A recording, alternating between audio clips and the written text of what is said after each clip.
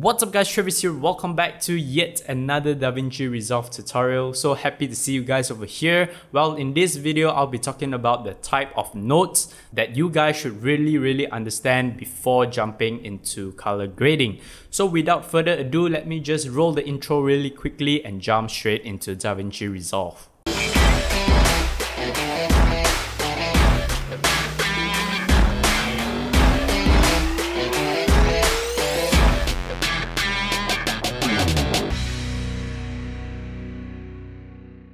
Before I jump into Davinci Resolve, I'm just gonna quickly brief you about the types of note that I'm gonna cover in this video. The first note is the serial note, the second note is the parallel note, and the third note is the layer mixer, and the fourth note is called the outside note. So let's jump into Davinci Resolve and explain it over there. Alright, so we are in Davinci Resolve, and under the color page, the first thing I want to say is thank you to MOC Filmmaker for letting us use your sample footages. Alright, so the first note I'm going to talk about is the serial note.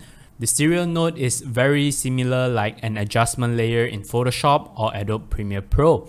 So what you can do in a serial note over here is that you can do whatever contrast, alright? You can do some gain, you can do some gamma, lift, or even shadows, midtone, and highlights. So basically it's just like an adjustment layer where you can do all of your gradings over here. So now let me show you how to create another serial note under the note tree over here. The first way is to hit the alternate S on your keyboard. This is the shortcut key to create a note. If you're still unfamiliar with all the keyboard shortcuts, you can just right click on the first note over here, right click and add note, add serial note. So these are the same type of notes that I'm creating over here. Alright, so as simple as that, this is the serial note. It's very basic, it's just like an adjustment layer. Alright, so the second type of note in Davinci Resolve is called the parallel note. So let me just create a new serial note. Alright, and in the second note over here, we are gonna create a parallel note. Alright, so this is how the parallel note looks like. And just a little quick tip over here, just try to remember the icon over here. This represents parallel note.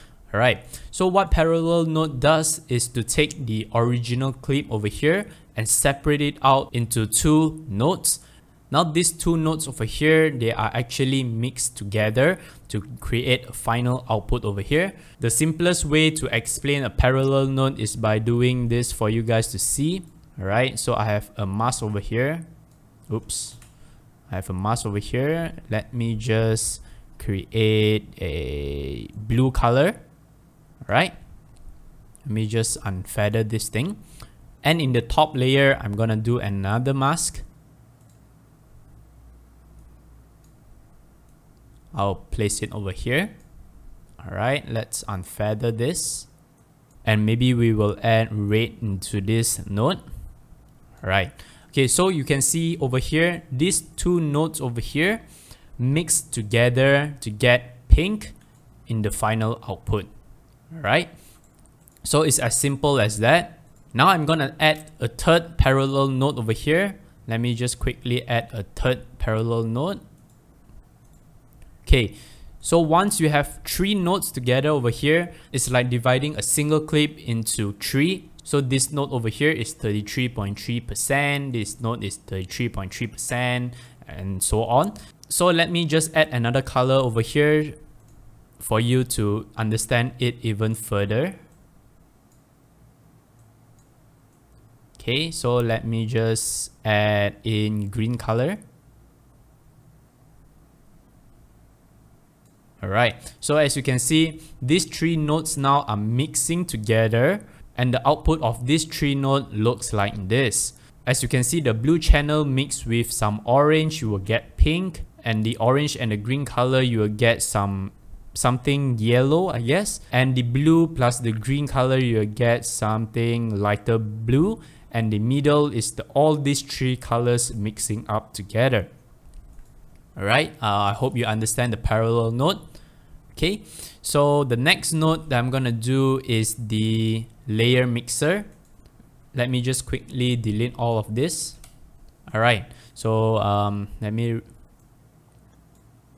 Alright, so now let's move on to the layer mixer by creating another serial node. You can create the layer mixer quickly by hitting the alternate L on your keyboard, and this is the icon. Like I said, please remember all of these icons so you won't get messed up in your editing process. Alright, so the layer mixer is pretty much more simpler than the parallel mixer. What it does is, as you can see over here, the bottom node is always overlapping on the top node, so it should look like this. Alright, so let me just reset this quickly. Okay, so just remember that every single node that is below is actually overlapping the one on the top. Alright, so let me quickly show you an example of the layer node. Let us just create a mask. Alright, in this mask, I'm gonna add in blue color. And on the top node over here, we're gonna create another mask. And we're going to place it over here. Okay, in this mask, I'm gonna add red. Alright, so as you can see, the bottom layer, the blue, is overlapping the top node over here, which is the orange color, and it's not mixing with each other. Alright, so let me just create another layer. Alright, so I've created another layer mixer over here. Now just a simple question to you. Why are we not able to see the blue color node and the orange color node? It's very simple. Like I said before, because this node over here is actually overlapping the two above. Alright, so in Premiere Pro, you can imagine the nodes are being placed like that. Okay, so this is your top layer, this is your second layer, and this is your third adjustment layer. What I'm gonna do over here is actually just create another mask. Okay, let me just decrease the feather and place it over here and add green color to it. Alright, so as you can see, now the green color is overlapping the blue color, and of course the blue color is overlapping the orange color. So right now you have the basic idea of what a layer node does. And of course, if you watch to the end of this video, I will be using all type of nodes to color grade this wonderful footage over here. Alright, so let me just quickly delete all of these nodes over here. Alright, so the next node I'm going to talk about is the node called outside node. You can create this node by hitting the alternate O on your keyboard, and this will create an outside node. Or you can actually right click over here, add node, add an outside node.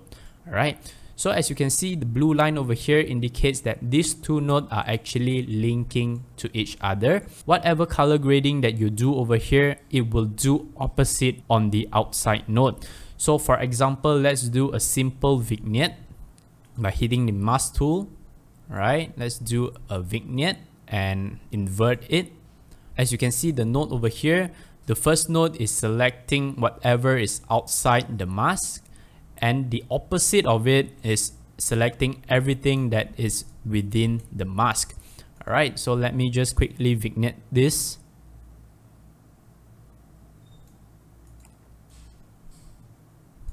Okay, let me just link this up. As you can see over here, it's only affecting the outside of the mask. And what you can do over here, it's already pre-selected for you. Let's say you want to brighten up this area over here. You can go to the second node and let's increase the brightness within the mask.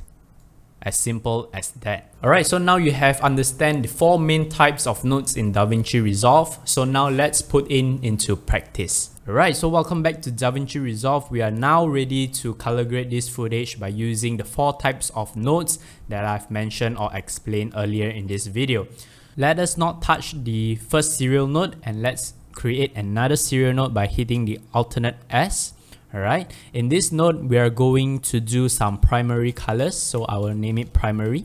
So in this node, we are going to begin with some color correcting by increasing some contrast or some lift, gamma and gain and white balance and stuff like that. So first off, let's increase the contrast, and then let's try to white balance the footage by clicking the white balance tool over here. I believe that the shirt is white, so let's just click the white area. Alright, now it's a little bit too green, so I'll increase the magenta color. just by a little bit. Alright, so now let's go to the parade diagram over here. As you can see, the blacks are not really touching the 0 yet. So let's go to shadows and let's decrease the shadow by a little bit. Alright. Now the footage is looking good. I'm pretty happy with how it looks right now. So the next node that we're going to do is a layer mixer. So we are going to create another serial node. Let's create a layer mixer by hitting Alternate L. So if you still remember what I said earlier in this video, the bottom node in a layer mixer is always overlapping the top node. So now I'm going to use the layer mixer to isolate some colors like the skin tone. So we're going to use the qualifier tool over here and just select the skin tone color. Alright, we can hit Shift H to see where we have selected. As you can see over here, the skin tone is now selected, but it's not very accurate yet. So let me just do some fine tuning. Alright, pretty good. Let's do some blur radius just to soften out the edge. Alright, so now what you can do in this node is that you can actually correct the skin tone. We can go to the bottom right corner and select vector scope. And under this setting icon, just click it and you can actually check this skin tone indicator so that you can see where your skin tone color lies. Now it's a little bit towards yellow. So now we are going to color correct the skin tone. So let us just zoom in a little bit. Alright. And then now we are going to use the curves. And under these little dots over here, we're going to search for hue versus hue. Alright. In the second dot. And then we're going to select the skin color somewhere around here. Alright, and now we're going to color correct the skin tone. Once you have done, you can hit Shift H to deselect the mask. And the skin tone color is now properly corrected without affecting the other colors. And now what we're going to do with the top node over here, we are going to cool down the color of the water. We can do it simply by adjusting the temperature, just make it cooler a little bit. Alright, as you can see, the skin tone is not affected because, as you remember, the bottom of the node over here is always overlapping the top node. Alright. Okay, so let's move on to the next node. The next node that we're going to create is called the parallel node. So let us just create a serial node and convert it into a parallel node. Alright, so in the sixth node over here, we are going to do some subject pop. So we are going to name it as subject pop. Alright, we're going to pop up the subject a little bit more so we can focus our eyes on the subject. In this node over here, we're going to create a circle window. Let's click the circle. Let's zoom out a little bit. Alright, and we're going to mask the subject out. And let's give it a little bit of feathering. And after selecting the mask, we're going to increase the saturation just by a little bit.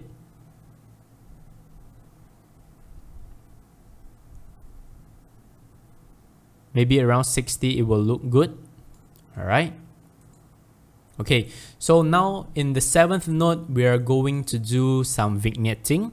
So let's name it vignette. So the same thing, we're going to do a circle window. Let's hit the circle. And let's expand the mask. And let's give it a tons of feathering. Alright. Okay, then we are going to invert the mask. Then we are going to the curve section under the first dot. And we will bring the brightness down a little bit. Alright. Now that I've created the vignette, but the subject is still not popping out. So now let's do an outside node by hitting the alternate O. Alright. And now let's come back to the curves. Under these three dots over here, just click it and check the editable splines. Alright. And now what we're going to do is to click the dot over here and just bring up the brightness a little bit. Alright. As well as the bottom dot. And let's bring down the brightness. Alright, so now we have completed grading our footages by using these 4 types of nodes. Let's just take a look back to see what we have done over here. Alright, so what we did in the first serial node over here, we add in some contrast and some white balance adjustment. And then we went to the layer mixer, whereby we color correct the skin tone. Alright, and then on the top node over here, we did some color correcting for the color of the water. Right, now it's looking a little bit blue. And then we create another serial node and convert it into parallel node. The first parallel node that we did was to pop up the subject by increasing some saturation. As you can see over here, just very subtle. I hope that you can see in this small screen. And then we create some vignette. Alright, then we create an outside node of this vignette to pop up the brightness of the subject. Alright, so that's it. I hope you understand the 4 types of nodes in Davinci Resolve. In my next video, I'll be showing you guys how to build the perfect node tree structure. So each time you start a new project, you do not have to start all over again, building those nodes, stuff like that. And it also will help you to speed up your workflow during editing those clips. So that's it for me today. I hope you enjoyed this video. Hit the like button if you like this video. Subscribe to my YouTube channel if you haven't already. Ring the notification bell so each time I upload a video, you will get notified. As always, I'll see you guys in my next video. Bye.